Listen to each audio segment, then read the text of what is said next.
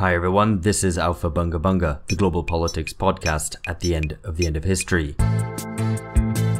And this is the third and final part of Übermenschen of Capital, a series on the intellectual history and contemporary reality of capitalist heroes, captains of industry, disruptive entrepreneurs, and the consequences of living in a world built around such figures. In part 1, we talked to Alex Gurevich, who proposed a political theory of the entrepreneur, the special kinds of assholes we get in our economy. He suggested that the cult of such figures might in fact be a dangerous development. In part 2, we looked back over the 20th century at the strange confluence of economically liberal ideas with some very dark anti-democratic political forces, with the help of Ishay Landa. But what if we, society democratically constituted, were to take on the role of those who assume leadership over massive economic units? In part 3, we're talking democratic planning, and we're joined by Leigh Phillips and Michal Rozworski to do just this.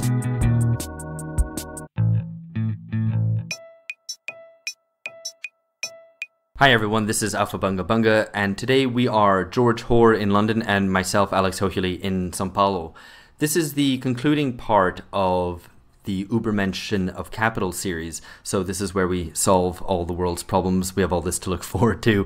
A very big welcome to not one guest but two. Firstly to Michal Rozworski, an economist who works for a union in Vancouver, and a welcome back to Leigh Phillips, who's a science journalist and author of Austerity Ecology.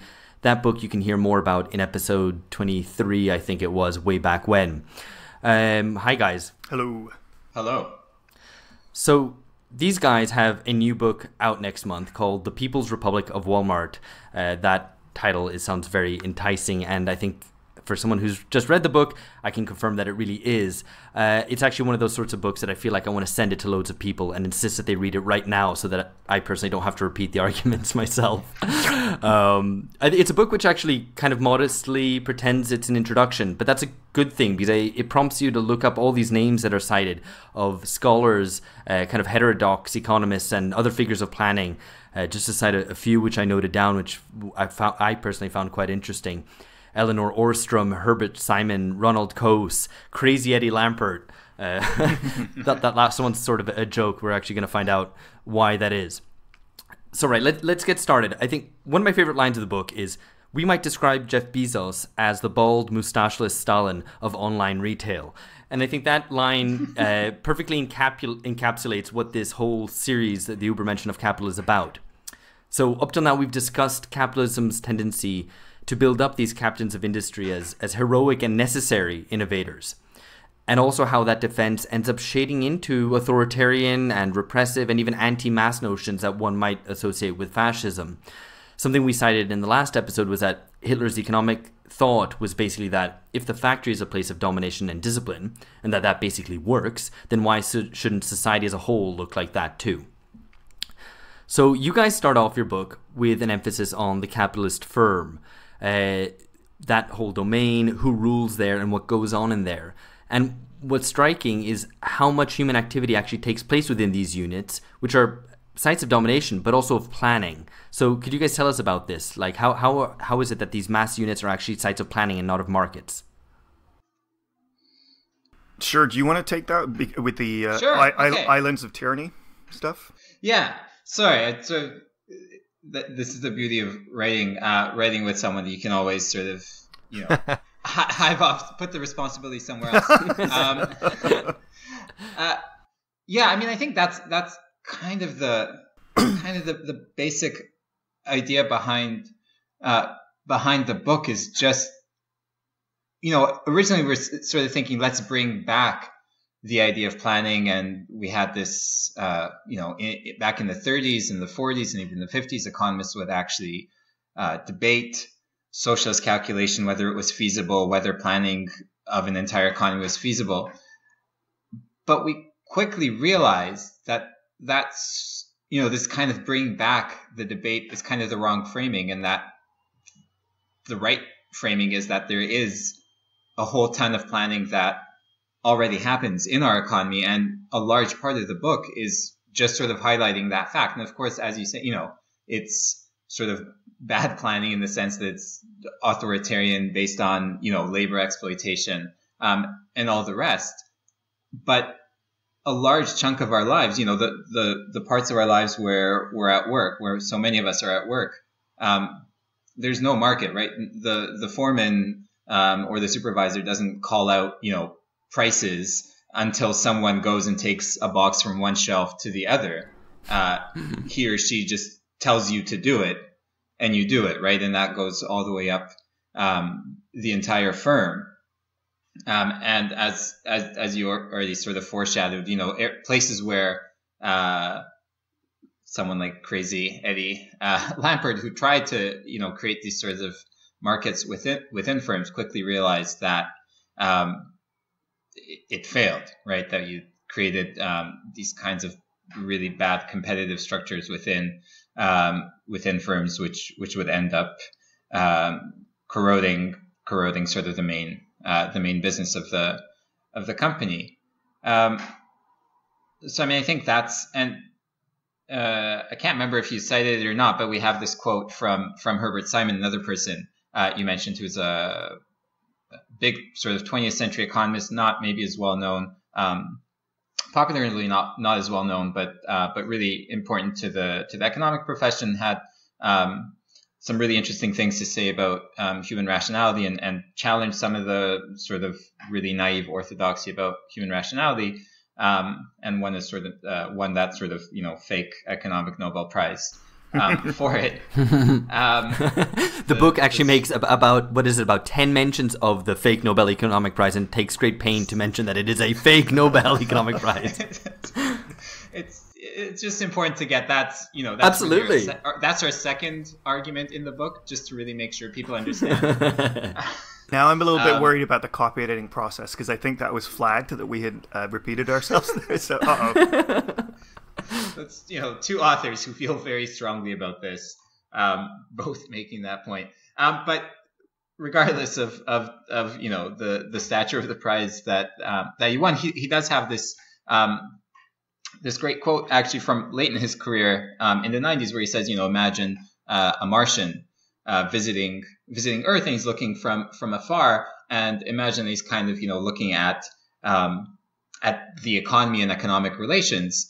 And he sees these big green blobs, which are the firms, and then these thin red lines of sort of market transactions that connect them. And how would this Martian, how would this visitor from beyond Earth, who kind of naively doesn't understand that much about social and economic relations, describe what's going on? And it would be clear that there were these huge domiciles of planning that were loosely connected by market exchange. Just to take it back to the title, this sort of realization that Walmart today, even though itself is internally centrally planned, undemocratically centrally planned, but centrally planned nonetheless, the volume of exchanges there. The economy of Walmart today is larger than the Soviet Union at its sort of economic height before the sort of collapse sort of set in the 1980s, and so you begin to think, oh well, that's fascinating in terms of this old, the socialist calculation debate, the argument that we just have sort of swallowed or just take as a norm, even on the socialist left sometimes, just that the planning doesn't work at scale. I'm thinking here more some of the people who've embraced market socialism, that we're just assuming that, well, of course that's right. The right won the argument in the socialist calculation debate. Planning at scale doesn't work. But then how does Walmart work? Because if it's larger than the Soviet Union at its height, how does it get away with this incredible logistical marvel? And the Soviet Union didn't. So so that's sort of where we went with that. Yeah, and I mean, you kind of propose in the book that you look inside the box, as it were, that so much economics fails to do it. It puts emphasis on the market, that is the transactions between economic units, and you're kind of going, well, look, let's look at what goes on inside these economic units, which actually take up a huge amount of space if you were to kind of map it out. And so, the basic idea is that the entrepreneur, something that Alex Gurevich called in the first episode of this series, capital personified, is that this is a genius that exists and operates in the market. But actually what's crucial is what he actually does within his own domain, within his own dominion. And the picture that emerges from your book is that capitalism is not a bunch of little guerrillas all fighting and startups and creative destruction, but actually these mass armies, these mass established institutions which are fully integrated and organized. Yeah, I think one of the things that was quite not so much startling, but sort of confirming our argument a little bit was that once we opened the box and looked at what actually happens within Walmart in particular, and for this we were looking at business scholars, so people who are defenders of capitalism, defenders of the Walmart revolution, and you look inside that box and you find that it is this sort of marvel of cooperation, of almost in many respects flat cooperation between Walmart proper and its suppliers, a sort of giving up of trust on the part of the Walmart leadership to the suppliers themselves to decide what is going to be stocked, and in turn Walmart delivering information about what is being sold and what is still on the shelves, from a microsecond to microsecond basis to those suppliers. That scale of trust and cooperation. A number of scholars sort of jokingly sort of talk about this sort of like socialism, and some even more critical people think, suggesting that, well, is this still capitalism? And I think even though these are business scholars that are sort of half jokingly asking those questions, we sort of answer that in the affirmative, that actually there's something interesting, much more interesting going on here. And I mean, we should be very clear that it wasn't us first that asked the question. So Friedrich Jameson, the sort of literary critic and political scientist, a Marxist, in a couple of essays a few years ago, he asked that question, whether Walmart is this utopia. If I can just quote from him, it's pretty short, and it gets to the idea. The literary utopists have scarcely kept pace with the businessmen in the process of imagination and construction, ignoring a global infrastructural deployment in which, from this quite different perspective, the Walmart celebrated by Milton Friedman becomes the very anticipatory prototype of a new form of socialism, for which the reproach of centralization now proves historically misplaced and irrelevant. It is in any case certainly a revolutionary reorganization of capitalist production, and some acknowledgement such as Waltonism or Walmartification would be a more appropriate name for this new stage. Now, Sir Jameson there, I don't think is being some sort of snarky contrarian. I think he's genuinely saying the real utopia is basically right in front of us. That already there is the sort of conceptions of planning upon which this more egalitarian society had to be based is sitting right in front of us, and we need to explore that. Not to say that this is, and I guess we're going to be talking about this shortly in terms of hierarchy and domination in the workplace and so on, but not that Walmart right now is already socialism. That's quite not the point that we're trying to make, but that the question around planning has already actually been answered in the affirmative in terms of, is it feasible? I think one of the most interesting sort of parts of the framing of the book is just to pull it back a little bit, is this idea that actually so much of economic activity does go on at the level of the firm, and as you said, Jameson points to Walmart as one of these potential example of how this could be a precursor of socialism. So I guess one question that we wanted to dig into a little bit more is the history of of Walmart as an organization, as a firm, because as you detail in the book, it's grown quite a bit since its first store, which was called Walmart Discount City in Rogers, Arkansas, with a population of 5,700, to the private company that it is today. So it's got the third most workers of all enterprises in the world, I think, as you detailed, after the US Department of Defense and the People's Liberation Army, and the most of any private organization, equivalent to the economy of Sweden and Switzerland, or as you said, the USSR in the 70s. So how did it, a bit of this kind of history, I guess, how did it grow to be so large, and what are some of the ways this tension where it's planning but it's not socialism came out? It comes down to the planning systems that emerged in the 1970s and 1980s that were made feasible by computerization, basically sort of continuous replenishment processes that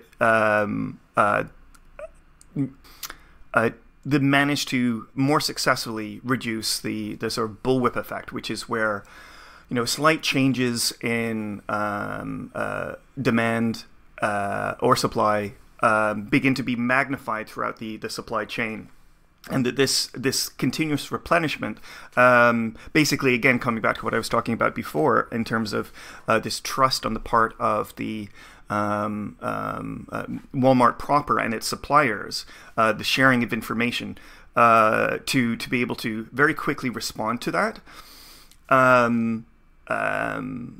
But let me just jump in here, because you call that trust and cooperation, but it's a little bit like if a gorilla comes and sits next to you, you're probably going to cooperate, aren't you?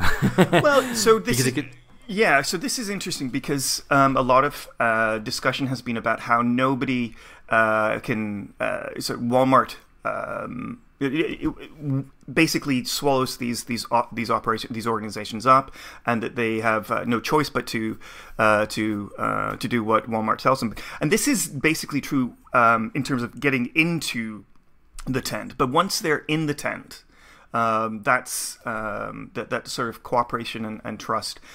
Basically, I would say that there's no longer any real distinction between Walmart and its suppliers. You can't really talk about them as separate entities.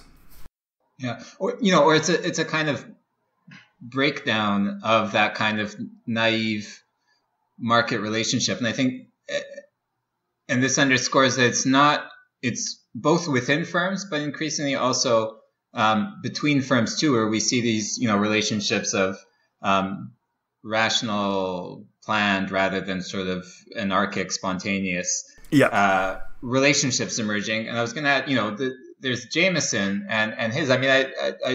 But there's also Bloomberg columnist Matt Levine, which we also mentioned in the book, had this piece, I think it was 2 or 3 years ago, titled "Are Index Funds Communist?"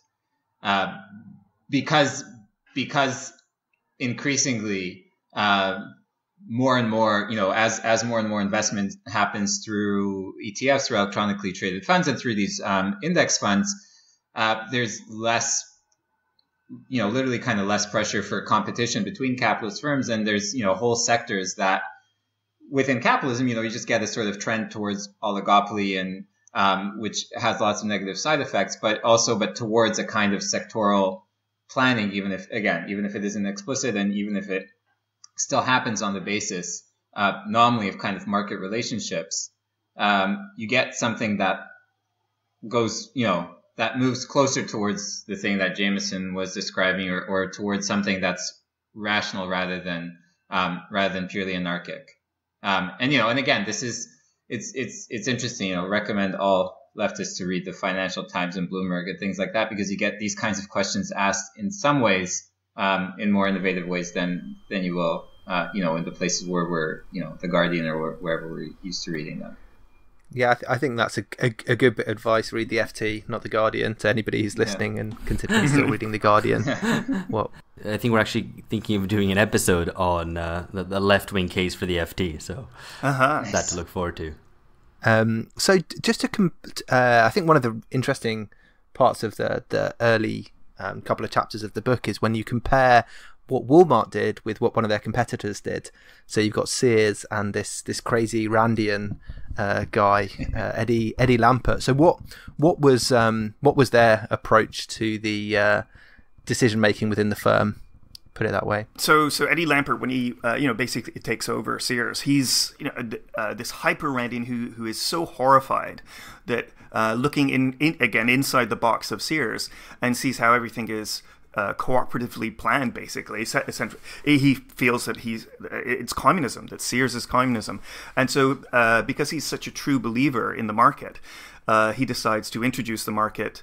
Or market-based decision-making into the firm, setting up departments in competition with other departments.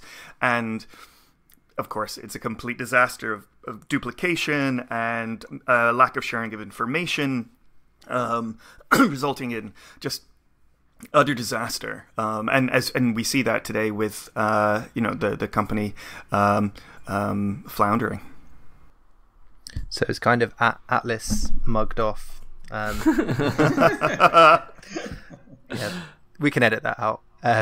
No, I just think it was funny reading how some of the people who used to be executives at Sears were like, yeah, basically it just led to really to business practices which are supposed to characterize the free market and successful businesses, just basically reducing the overall profit, obviously, of Sears as an organization, and leading to its battery brand Die Hard, which I didn't know it was called that as an English person. It's a great name for their batteries. How they can't sell millions with that brand name, I don't know. But yeah, how just profits collapsed as they just didn't have any ways of working together to improve the overall profit line. So the irony here is that you contrast that with Walmart, where this company internally, once the suppliers are sort of assimilated, let's say, by the Walmart Borg, the company sets in place these long-term, high-volume strategic partnerships. And the suppliers, there's this incredible data transparency and cross-supply chain planning, but not just in terms of the production and supply, but also even just in terms of marketing, where everybody is basically working together. Whereas Eddie Lampert does the opposite of this. Well, it's amazing what happens when an actual capitalist takes seriously the words of an apostle of apostles of capitalism, such as Hayek or whoever, and tries to actually implement them, and it all comes out to be a disaster because, it creates all these inefficiencies. It creates actually a huge amount of bureaucracy. If you're having to have billing departments billing other departments constantly, that just creates a whole new layer of bureaucracy, which supposedly capitalism is anti-bureaucratic, and it sheds all these inefficient sectors of paper pushers, that it's hard-nosed and ruthless. And in fact, it's kind of the opposite.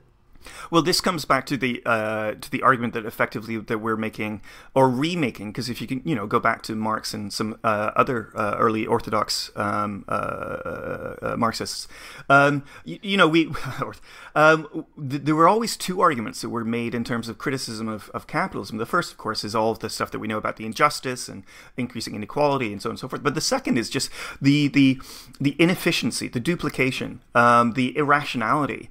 The waste of human potential and talent. Right? Exactly. And that we see that in Sears, but Sears effectively, in many respects, is just what we're seeing globally with the market writ large. And so, to reaffirm this secondary argument, not merely about injustice of capitalism, but its utter inefficiency. Yeah. And the same thing happens. We might get to this in another guise, but just a quick note that something similar happens to the NHS in the UK, which we also we dedicate a chapter to that. And in its sort of latest incarnation, especially after not even so much Thatcher as much as after New Labour.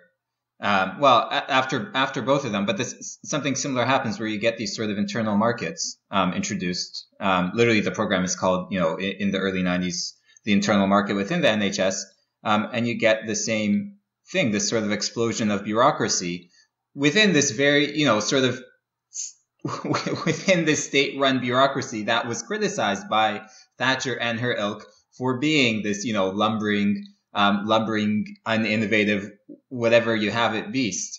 And I could look it up, but we have some figures here, where the sort of explosion of middle managers and spending on management within the NHS under a sort of program of neoliberal restructuring that introduces all these, crazy layers of providers and purchasers of health services billing each other and having these, market relationships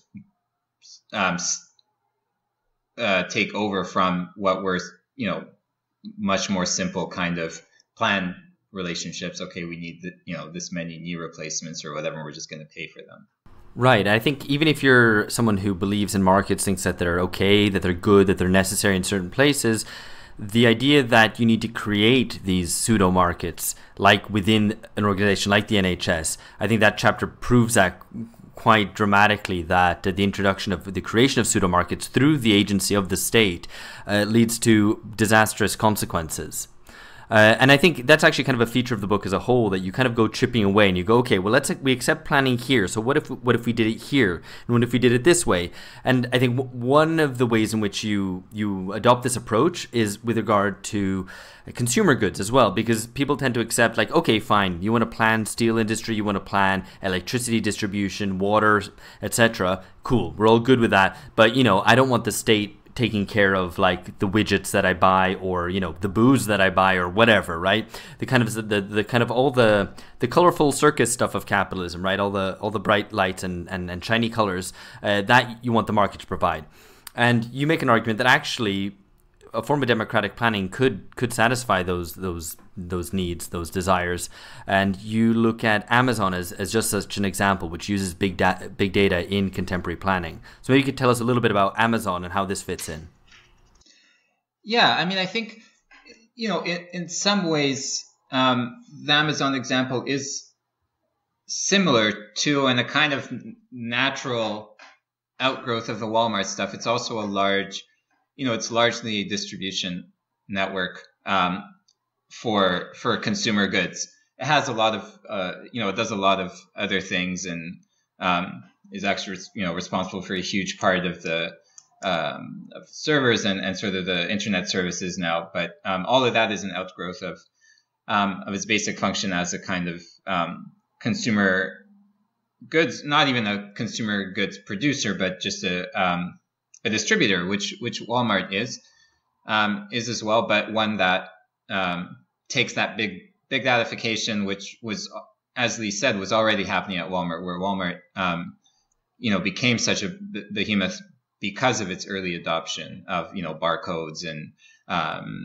all the rest of this stuff, and then Amazon takes it to the next level, as it were, with the internet and big data and the lack of sort of physical outlets, but also in a very similar way, also integrated with its suppliers, where production decisions at like Procter and Gamble about toothpaste will partly depend on data information and sort of orders from Amazon that aren't just based on willy-nilly, sort of on demand or on market prices or what have you, but have this kind of integration of planning of production with distribution. And I guess that's yeah. Yeah, I mean, the argument traditionally would be that, or the argument against planning traditionally would be that you just wouldn't have access to enough information, and even if you did have the data, it would be just impossible to compute all these things. And yet Amazon shows that you can plan, for example, the possibility of a weather event, meaning that a flight is delayed, meaning that the product doesn't arrive and can't be shipped, and yet it can still tell you, order now and it'll arrive to you by Saturday 3 p.m. And that's kind of a marvel. I mean, it's a marvelous thing. This is it. This is exactly it. Is that one of the reasons that we picked Walmart and Amazon was precisely because these are very consumer-facing multinationals, and so as you say, it would be very easy to historically make the argument as to why, steel production or coal production, or even, NASA, space exploration, while these big beasts with very few or relatively fewer decisions to have to be made within the production process. Those are, fairly straightforward. Okay, we get how that might possibly work with planning, but there's just so many more decisions. There's a couple orders of magnitude more in terms of decisions that need to be made with Barbies and how many different kinds of dresses that she can wear and so on and so forth. So to be honest, we have to say that maybe potentially that sort of decision making was not possible until relatively recently, until the computerization of the 70s and 80s, and even today with big data. In that we do now have the capacity to be tracking all of these decisions. Or the different decision points, along the production process that we weren't able to before. But then the second argument, I think, we would make is sort of related to this, not just in terms of the production process, but against the second argument that you might have instinctively against planning for these sort of consumer items, which is, yeah, sure, okay, maybe you can plan the production, but how can you plan what people will want? And are we really just going to have 3 types of genes and that's it, as opposed to the millions of types of genes? Well, again, thanks to the arrival of big data, we can see within these corporations the up to the second knowledge of what people are wanting, and then making decisions about production right at the back end, not merely in terms of manufacturing, but even back to the raw materials extraction, reducing, as I said before, the bullwhip effect. Even for these sorts of products, and to the extent that these algorithms are able to not merely correspond to assessing what people want on a second-to-second basis, but also be even predicting what they will want before they even know that they want them.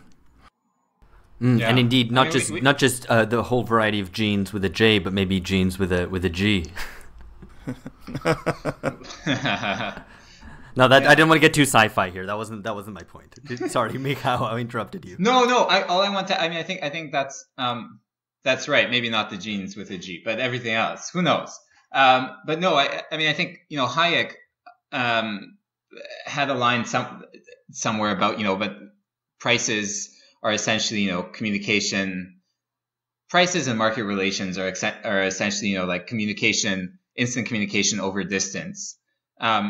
Which, goes back to that point that in the 30s, when we had the telegraph was the best other form of communication, instant communication at a distance, that might be true. But these days, there's so much more. We already have telecommunications that far exceed in richness sort of information content what prices could or would or have accomplished, and we do have that example of this sort of Amazon had this crazy patent idea that garnered a lot of news a couple years ago, over a day, where it was this patent for so-called anticipatory shipping, where you sort of thought you wanted a pair of jeans, and then lo and behold, the next day it would arrive on your doorstep without you, with you just sort of thinking that you wanted it rather than having ordered it. And that's kind of silly, at least even at this point. But it does show what you can sort of accomplish with information and with recommendation systems and with with the kinds of things that aren't even necessarily linked to price. Where sites like Amazon or Walmart or what have you are already tracking sort of how you're browsing, what you're looking at, how long you spend, and all of this. And this allows and this kind of data gathering can inform both production and distribution. Of course, right now that production distribution is geared towards profit, and has little sort of, little collective kind of decision making over it. But it's there for the taking, which has always been a sort of socialist argument. Well, and I guess, even if most leftists would probably would want to exclude some of the wilder excesses of consumer capitalism from any future socialism, for a lot of people, they maybe are people who are resistant to the idea of socialism are resistant precisely on the grounds that it will mean a grey, bureaucratic, oppressive world without any stuff, basically. And that, I think, your argument proposes that no, they would still have a lot of stuff, and it would actually be a lot more efficiently and rationally allocated, and precisely because computing provides this. So, if the Marxist argument for socialism always depended in part on the development of productive forces, that needed to achieve a sufficient degree to be able to implement socialism, perhaps one thing that wasn't thought of in the mid-19th century is that computing would have to develop to a certain degree to be able to achieve this. And I think the biggest meatiest part of the book actually deals with this question head on. And I think it's probably the bit which, I guess for politically interested and politically informed readers, people who read mostly about politics, this is the bit they'll know the least about, and in some ways is the most important part of the book in a technical sense. So maybe you could tell us a little bit about, how computing has developed and what is the relevance of computing to socialism, let's say. I suppose one of the things that could be said about this is that if we, without going into some sort of, down some hyper, mathematical road here, to trying to keep it as understandable as possible. But basically, the one of the challenges has been that there's an infinity of different variables within a production chain, supply chain, and that it is not merely impossible to calculate that or plan that, but it's actually even sort of impossible mathematically to come to any sort of to track all of those variables. Now, we have to concede that is actually true. That I think that has actually been mathematically proven. But here's the weird thing: is that it turns out that we don't actually need to know that full infinity of variables. So this would be prices, basically. If we were to translate it into Yeah. kind of an economic discussion. The reality is that it's prices or physical quantities, though, right? Right. Yeah. Potentially also. That all that information. We don't actually need the full infinitude, let's say, of all of those variables. That we can get close enough with current processing power to deliver on the things that we've just been talking about. So, put it another way, what's the argument? The historic argument. Well, socialism is all very well and good in theory, but it doesn't work in practice. Actually, we should turn this around. In theory, it shouldn't work mathematically, but in practice, it does. And yet, people will point to the Soviet Union. So I think we maybe have to deal with that at sooner or later in this episode. So maybe now is a good place to do it, as you've already proposed it, I guess, is, people will say, well, the Soviet Union failed, and your argument is that it's not that planning leads to authoritarianism, but on the contrary, that authoritarianism leads to bad planning. So could you explain that out for us? Exactly. So again, this is the historic argument from von Mises and Hayek and Friedman and so on and so forth on that side of things, that planning because of these gaps in information, it will inevitably lead to authoritarianism. And if you actually look at the history of the Soviet Union and Gauss plan, it's really quite the reverse. That the authoritarianism, where people who are responsible for tracking information in factories or on within fields, whatever it happens to be, were so frightened on pain of death of reporting that they did not actually, their sector had not actually produced what had been targeted, that they would lie. And that this undermined the information in the system, and that was fundamentally the problem.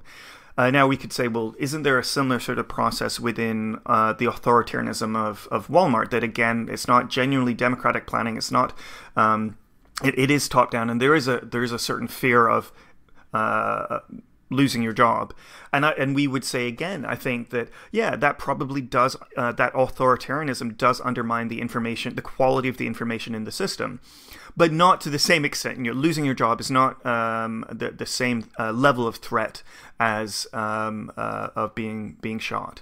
So the scale of the reduction of the quality of information within the system there is less than the destruction of information within the Soviet system. But then, interestingly, what this points to is, imagine if there weren't that authoritarianism at all. So not merely taking over Walmart's system, or Amazon, or whoever we're talking about, and just like re-implementing it as well. Now we've elected the leaders, but actually, we are talking about a transformation of the system itself, using the logistics and the data wrangling and so on and so forth, but truly implementing it in a democratic fashion. That in fact, what we would find, or at least this is our hypothesis, what we would find is there should be an increase. A commensurate increase in the quality of information in the system. So it should be an even more efficient system. Hi, sorry, interrupting here again to do that sales pitch. We haven't asked for money during our first year and a half, but now we have to because we want to expand. If you enjoy what we're doing and want to help us out, consider joining our Patreon at patreon.com/bungacast. It's a pay what you want deal, $1, $5 or more, up to you. And remember to rate and review the show on iTunes, Facebook, or wherever you get your podcasts. I'll shut up now. And I think one of the most striking things about the book is how it just completely convinced me, at least, to the extent to which planning already happens within contemporary capitalist economies. In the conclusion you write, planning exists all around us and it clearly works. Otherwise, capitalists would not make such comprehensive use of it. But are there any examples that we haven't talked about that you think listeners would be, I guess, surprised to hear about? Any kind of examples of planning beyond Walmart and Amazon that really any listeners out there who are thinking of how this already exists would want to hear about? I mean, I think that kind of level of planning happens within almost any firm, right? And Walmart and Amazon are, I think, good examples, as you said, because it's sort of consumer goods, two, because it's distribution, but in a way that also integrates production, which has been, which again, for in these debates for a long time has been a kind of cudgel, and people saying that, you can't, fine if you plan this, the steel company plans how to produce the steel, but how do you integrate that with using steel not just as an output but also as an input for other production processes? Which I think that was one of the reasons for choosing Amazon and Walmart, because although it's still not completely that, but it is these supply chains that cover larger and larger sort of sections of the entire production distribution kind of process. I mean, that kind of thing GM plans how it produces cars, US Steel plans that, Huawei does that, most firms plan. I think the other thing that I already kind of alluded to that was interesting for me was the example of the financial markets, and the extent to which sort of planning for investment happens. And again, that's another area where we've historically been told, okay, again, you can plan, you need to produce 20 cars, here's 20 tons of steel, right? You need to plan to get from one end of that to the other. But what about, how do we decide that we need cars and not pencil boxes or whatever, steel pencil boxes or what have you? Again, it's sort of this is even more sort of prefigurative than like a Walmart or an Amazon. But I mean, I think there's a lot of planning that happens within the financial system, and again, it's done for profit. It's done through these, again, it's not sort of like a cabal of bankers or anything like that. It's done through these sort of loose loose class-based affiliations that are, contradictory and nowhere near what someone would call central planning. But there is a whole apparatus within the financial system of most advanced capitalist economies that isn't willy-nilly, isn't as anarchic as we like to think, that does have a major sort of policy driver in the central bank that is, especially now after the global financial crisis,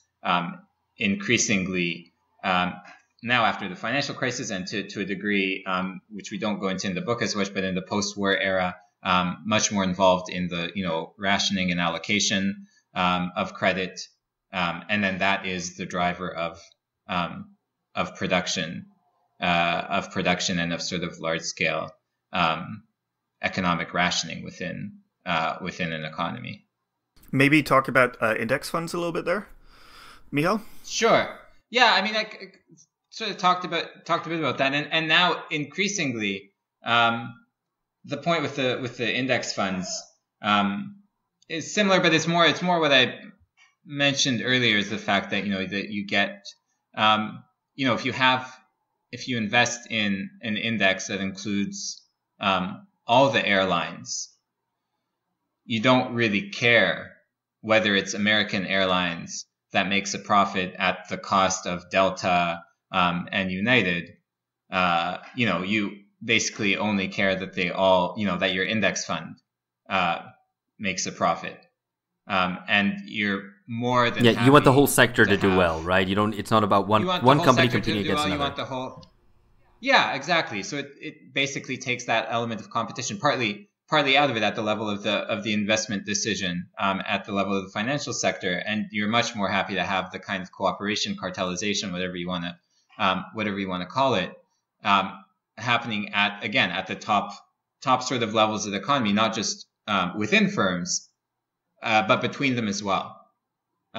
So not only is both the sort of investment decision making more planful and more more rational in its own kind of way than we like to think, but now increasingly there's these kinds of incentives for that kind of cooperation between firms that that in the kind of toy model of a market economy that you find in a textbook, shouldn't be happening, is wildly inefficient, and would quickly break down into chaos. Yeah, and I mean, so one of the things that you do in this book, in the People's Republic of Walmart, is not just make arguments as you've been making, which might be able to convince right-wingers or libertarians or pro-market types, arguing that actually, you guys are already doing a bunch of planning, so why don't you just accept planning on a larger scale? You also make some hard arguments against the left, and specifically in the way that you term it is that you can't just nationalize Amazon. So you need something more than that. It's not just about lopping off the top of these planning structures that already exist and adopting, and that the state incorporates these structures and technologies, but that you need a real reform to these structures, or that you need a revolution, that it needs to have. That specifically you make an argument for democratic planning rather than just incorporating already existing structures. So maybe you can talk us through that. Why is that important? Why can't you just nationalize Amazon? Yeah, I can say a couple things. I mean, I think this is the hard question, and the one where we just sort of gesture at things without going into too much detail. One, because I think it's hard. To some degree, you want some of these blueprints for the future. To some degree, it's hard to really make them in a very comprehensive way. But I mean, I think it partly goes to Leigh's argument that he just made about the USSR and about how just how degrading of the planning process any kind of authoritarianism is, and how that kind of exponentially gets worse as you scale up the authoritarianism. I mean, the other thing is just is our conviction that as you know, as Democrats and as socialists, that we want actual control over the economy, not just the fact that we get to, elect Jeff Bezos or whoever, but that we want people to be able to participate in economic decision making, and that I have this quote somewhere from Duncan Foley, a sort of lefty economist, where he says that what was missing from the socialist calculation debate, which in many ways, the debate in the 30s, in some ways both the protagonists on both sides were kind of taking for granted neoclassical economics and kind of like the structure of the economy as it was. And Foley says the real import of the historical social choice between socialism and capitalism is precisely what is left out of the socialist calculation debate: the social relations through which people organize themselves to produce. Which is, it's a little abstract, but I think that gets at just the fact that we're not just talking about technology or technique. Or how or what you produce. Exactly. This kind of blind, let's just take over the machine. Taking over the machine in some real viable way means, reorganizing it and changing the machine in ways that we probably don't quite yet understand how that would function, but it has to include changing the social relations of production, because the way that capitalism plans is inherently bound up with the fact that you can, you don't do what the boss says, you lose your job, right? With the fact of labor exploitation and all of that. And I think non-capitalist planning would look very different than just, a Walmart with elected managers or what have you. Right, and it's a sort of bottom-up planning. I mean, and this is something which you mentioned in your section about the Soviet Union, that there were elements of this under Khrushchev even beginning, that it's not someone telling you what to produce, but that the producers are sending signals to the control center, basically. And I'm going to hand over to George, because I think his question relates a little bit to this. Yeah, so I guess one point that you made earlier was that one of the classic socialist arguments for planning is this kind of idea that individual rationalities can lead to collective irrationality. And I guess why, to kind of put it into political context a little bit, and the book, which I think is partly so important because there aren't as many people talking about planning in this way as perhaps you would expect on the left. Why do you think it is that arguments around economic planning have fallen away within socialist discourse, especially given the technological advances which have made planning at the level of the whole economy, as you detail, much more of a possibility? I think part of the neoliberal revolution was so, world historically successful in terms of its breaking the class, and I think we have to recognize the utter success that the other side had in the 70s and 80s, and then ratcheting that up after the end of the Cold War, in excluding all possibility of socialism that was pushed beyond the horizons of our imagination.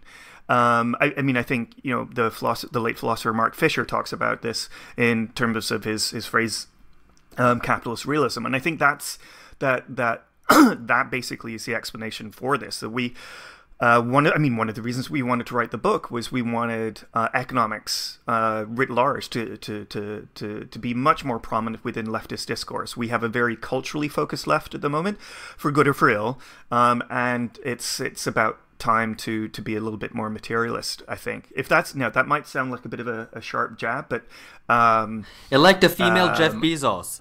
Yes.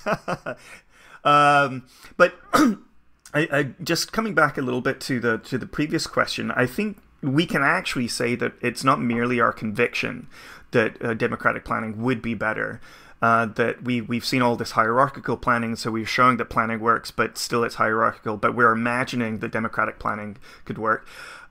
We do have one really great sort of hint about this from history, from relatively recent history, and that's the cybersyn, the so-called socialist internet under Salvador Allende in Chile.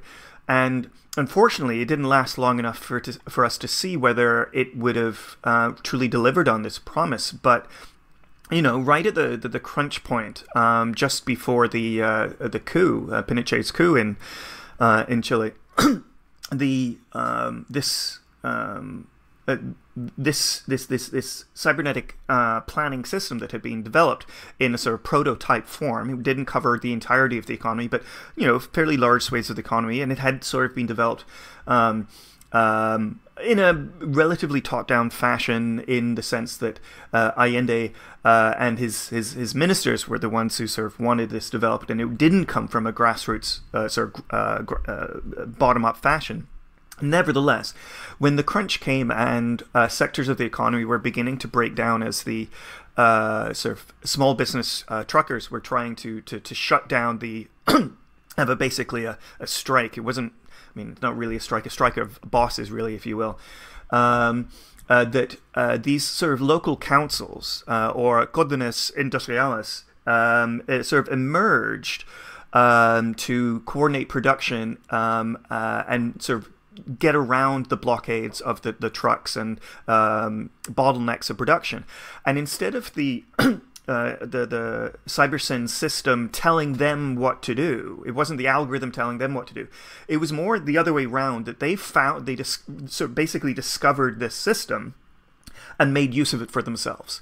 So we can really, at least this gives a hint of the future world that could occur, in that it isn't merely our conviction, but we can sort of begin to see this hint of how it's not the algorithm that will do the planning for us, but we will use the algorithm to do the planning in a fully democratic, a horizontal, locality to locality, workplace to workplace fashion. So it's, if anything, what I found interesting about going through all the research in around Cybersyn, and we lean very, very, very much on the wonderful work of Eden Medina, the technology historian, and her book Cybernetic Revolutionaries.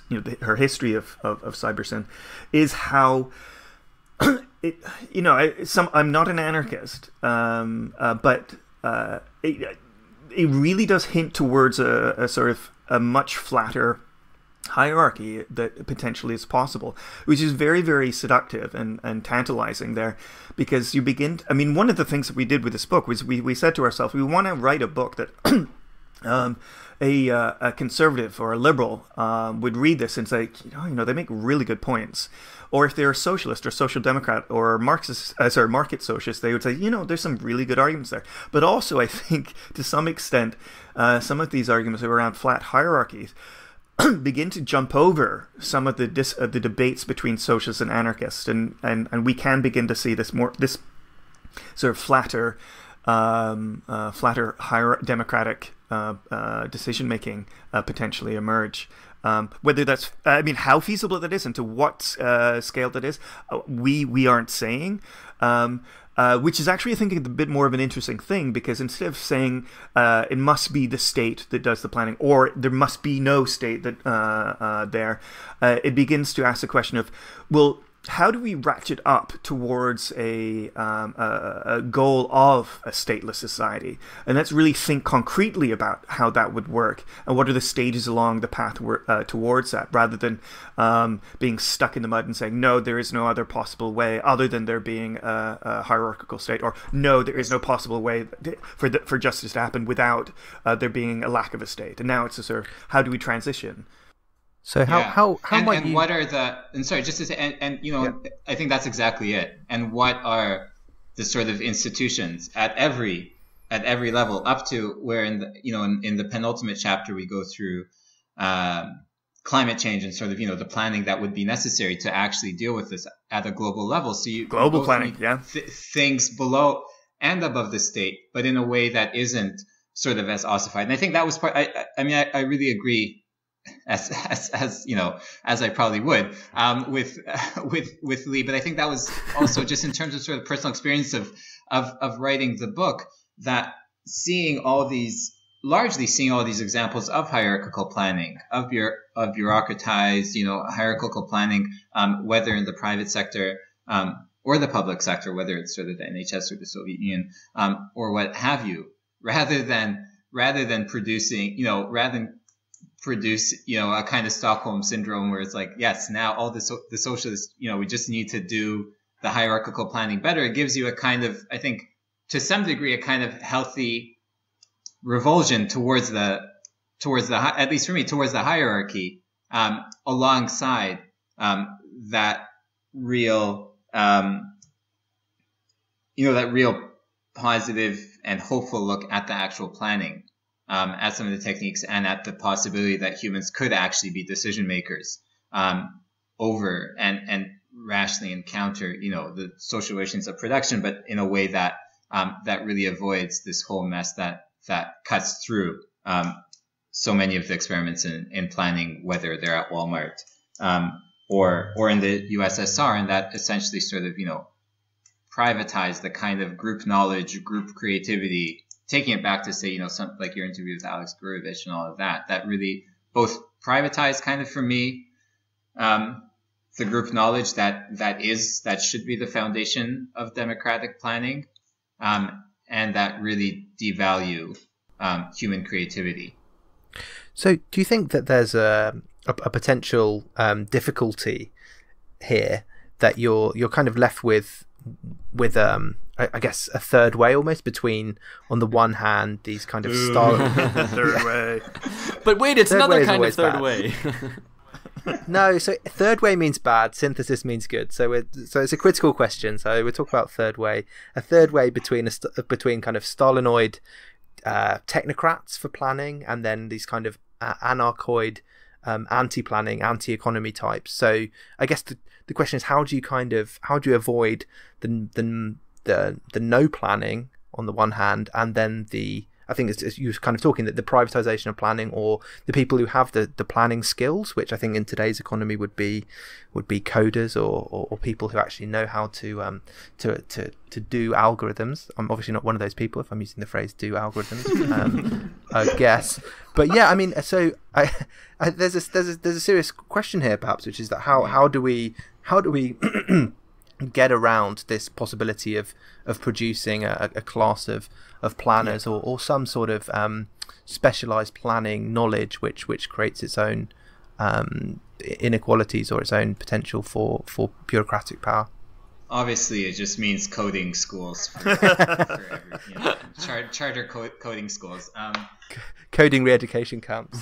Well, it's what's one of the funny things is that I would say that I do think that while obviously not everybody should be a coder or study computer science, I do think that there's a very strong argument to be made for a left that re-embraces mathematics and economics and computer science, logistics, operations research, engineering.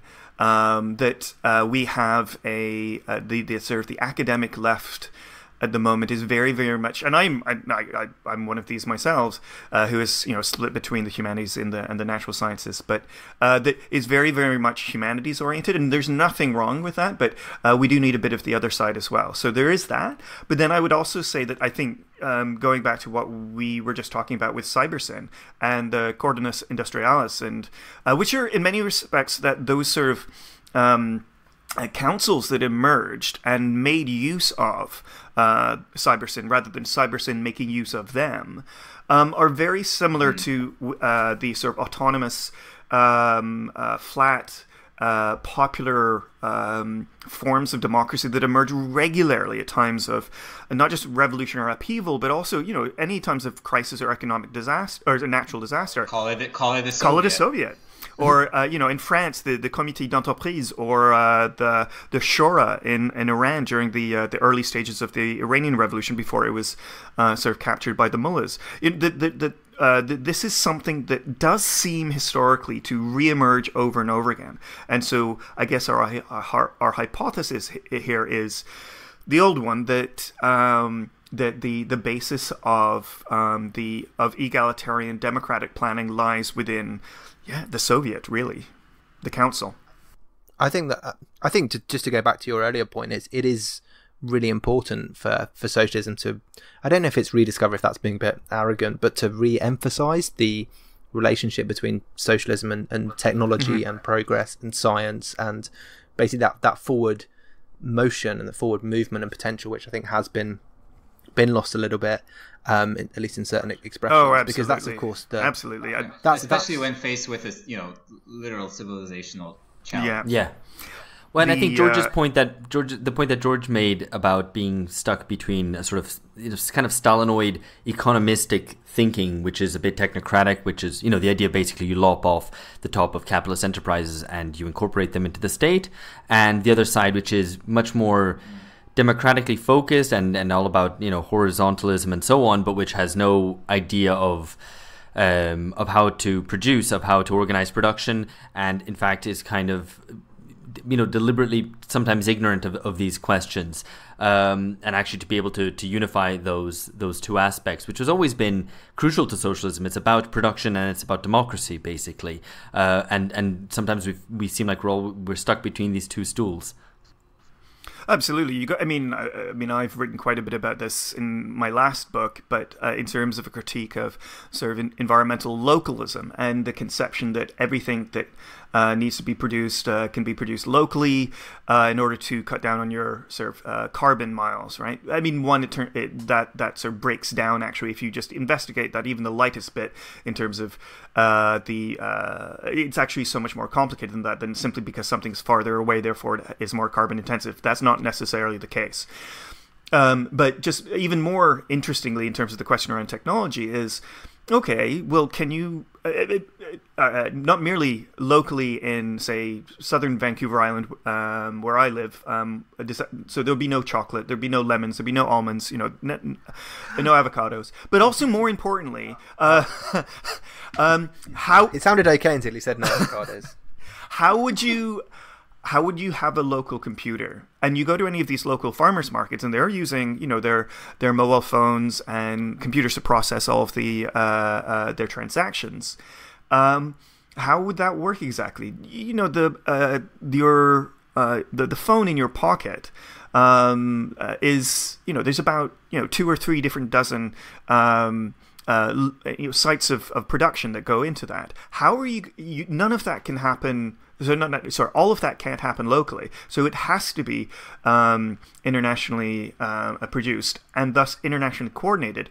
So then the question is, well, how is that coordination going to happen in a way that is non-market based, without all of the contradictions there and duplication and injustice and inequality?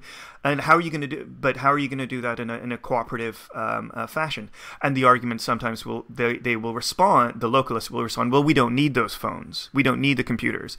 And then really the logic of that reduces back to a sort of primitivism, even if they don't realize that they're primitivists, where they're basically giving up on modernity, and they will say, we don't need all of these so-called consumer items. Well, I mean, one, that's a very grey kind of socialism to begin with, and we go back to sort of the very critiques of East Germany or whatever, but also the number of deaths that would happen as a result of the illness, and so because we would be giving up on all of the fantastic highly advanced medicine in our hospitals, all of the tremendous advances of modern medicine would be washed away with that abandonment of modernity and technology as well. So we have to try to figure out some way of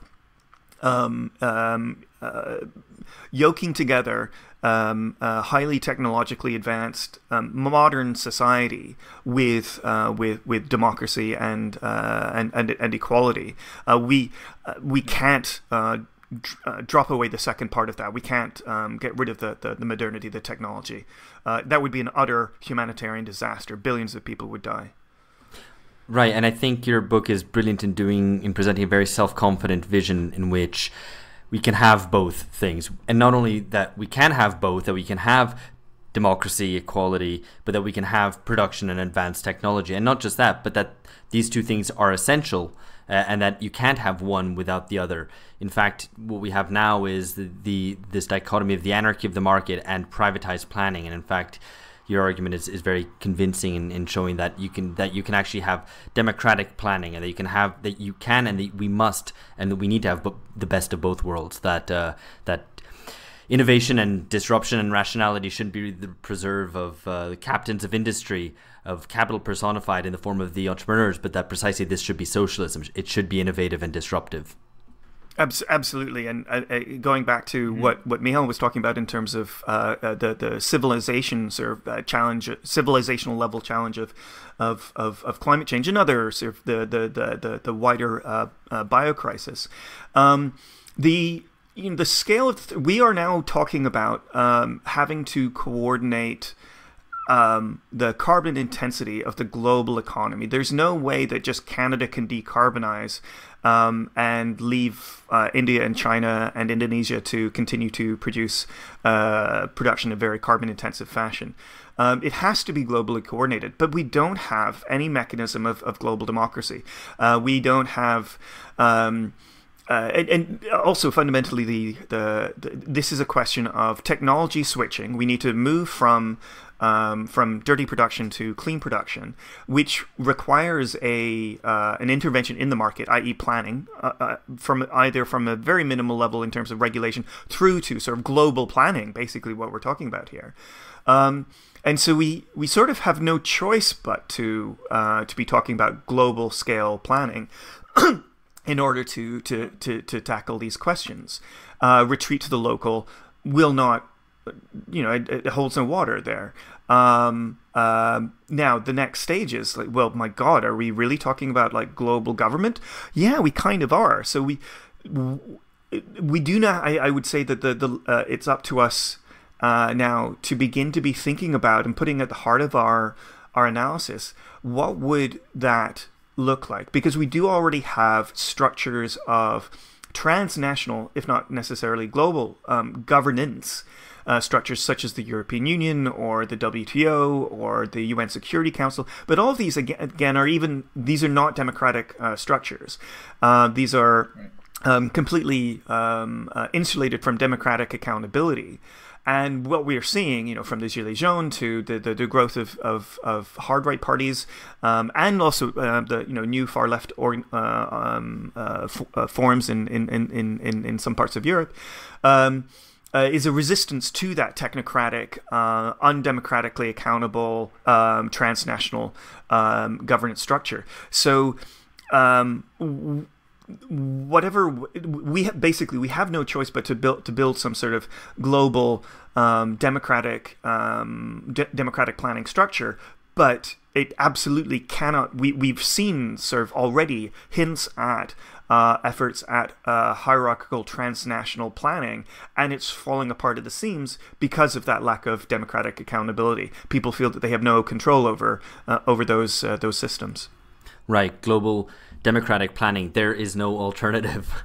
That's basically the message. All right, guys, we're going to leave it here. Thank you very much, Leigh and Michal. The book is The People's Republic of Walmart. I urge you all to read it. It's out. It's a Jacobin series out under Verso, and it is out next month. Is that correct? The publication date was just pushed back a little bit to March 5th, I think it is. It was supposed to be February 19th, but it's now March 5th. Okay, perfect. Available from small retailers as well as some big ones, which are laying Walmart, the seeds for socialism. I cannot wait until Walmart stocks the People's Republic of Walmart, which will happen. Superb. All right, guys, thank you very much.